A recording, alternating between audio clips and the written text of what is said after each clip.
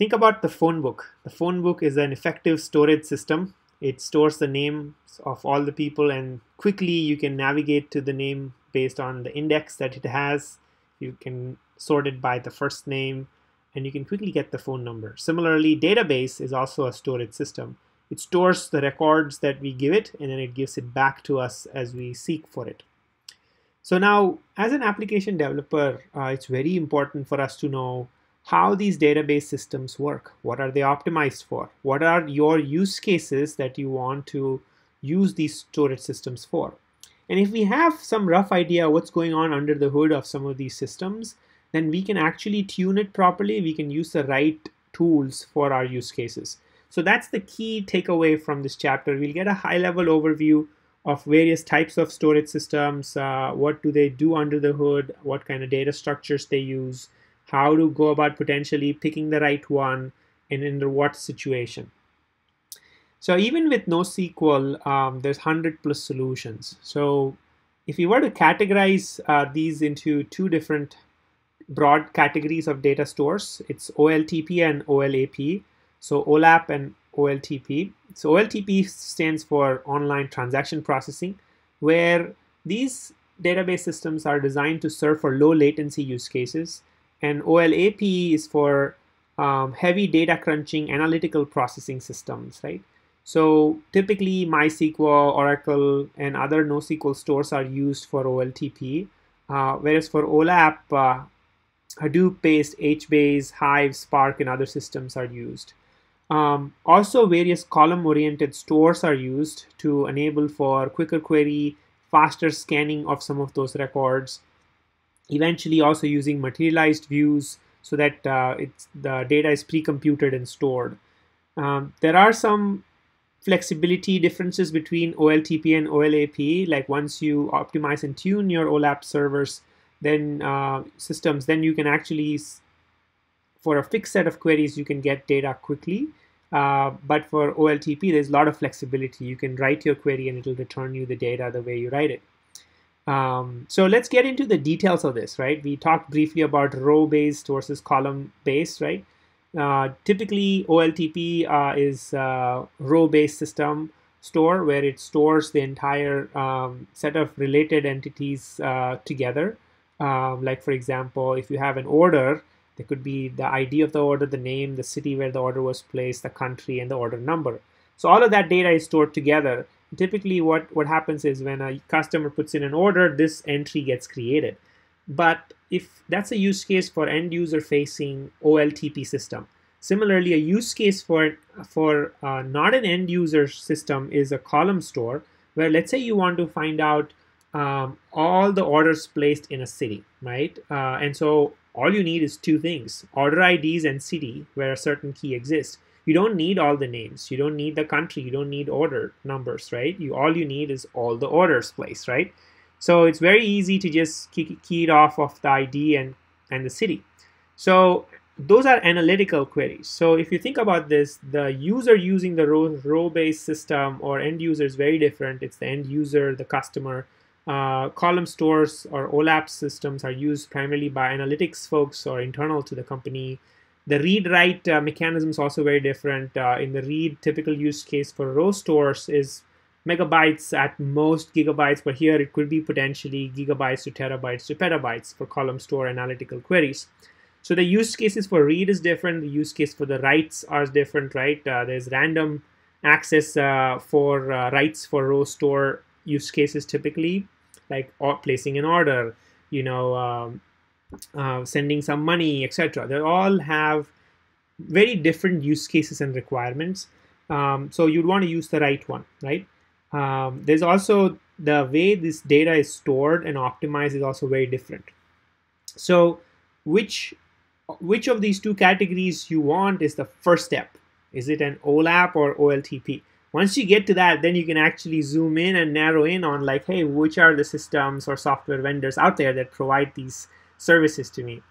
And typically for an OLAP system, there is a set of ETL or extract transform load, where there's various systems. If you see on the left, these are all OLTP potential facing systems, RDBMS, SQL Server, and there are some backend stores generating flat files.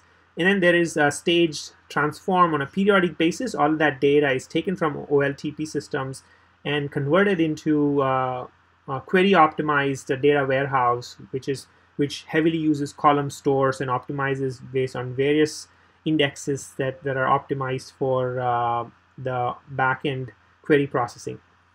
So there's periodic data dumps, but there's also streaming ways in which the data warehouse can be filled.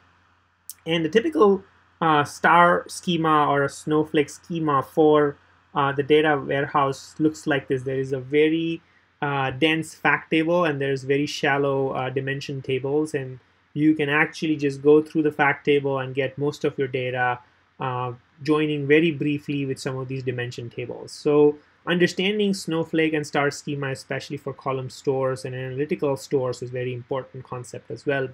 On top of this whole entire, how do you actually populate the data warehouse or the OLAP system?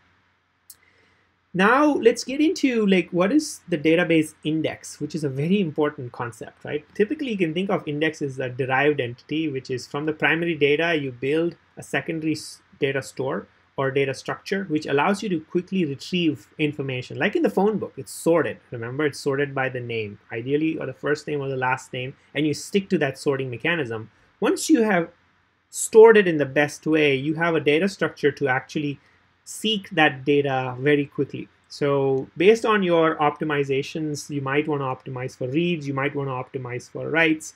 Typically, the index actually slows down writes based on how it's actually set up. So again, depends on the query, depends on your use case. It will be very different.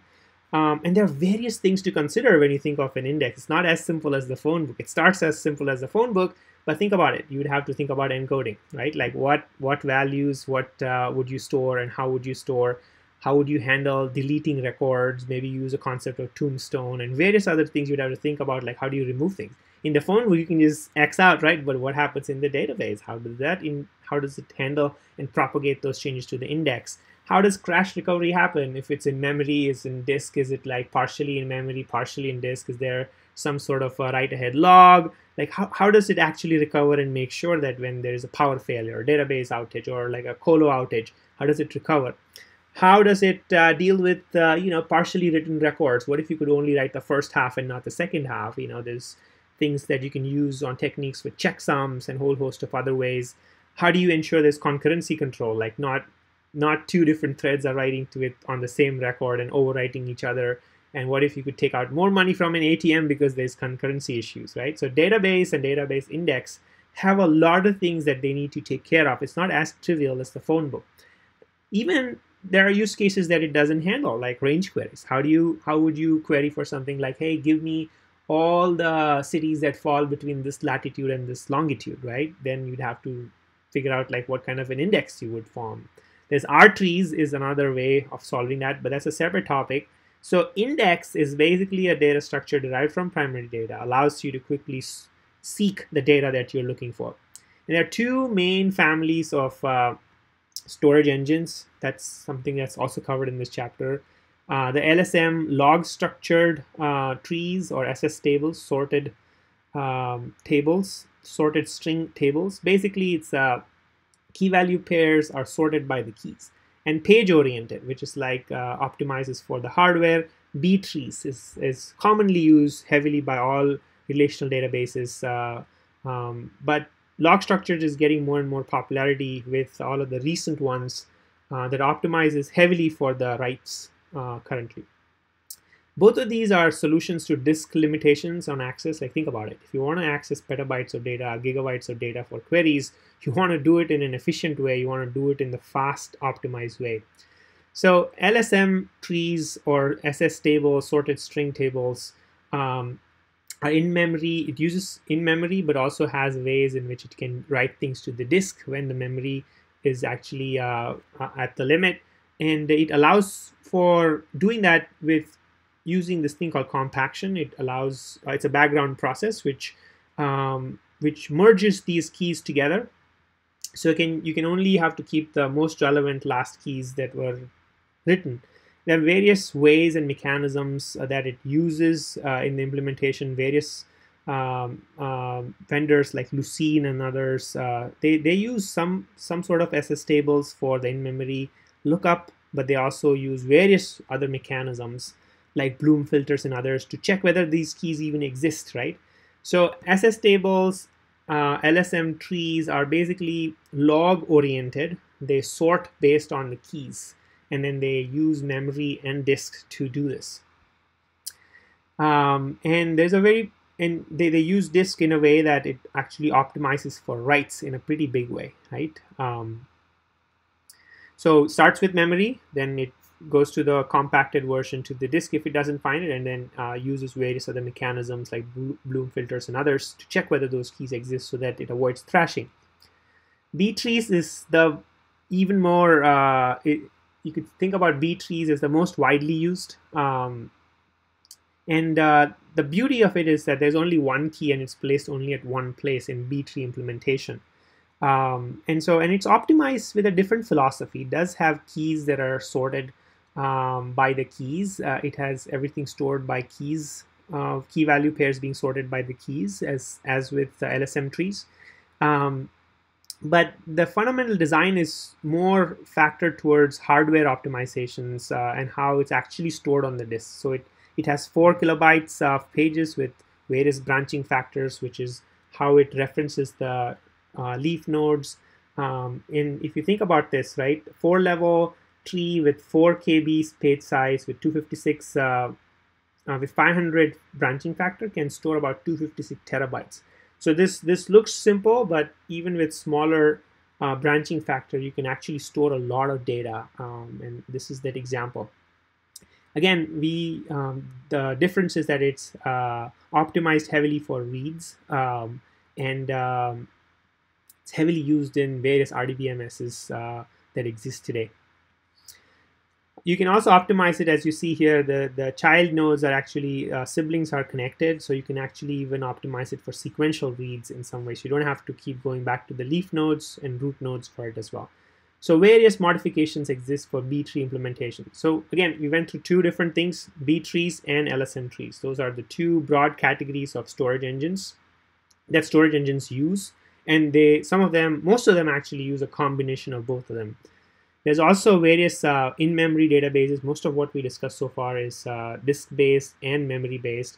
And there's a lot about indexes. We talked about various things about encoding and about concurrency and a whole host of other things. But there are various other techniques that indexes have, like clustered index. Like what if we could store the rows in the index itself? You don't probably need to reference it. Secondary index, what if you want to optimize for various joins that are queries that you already have?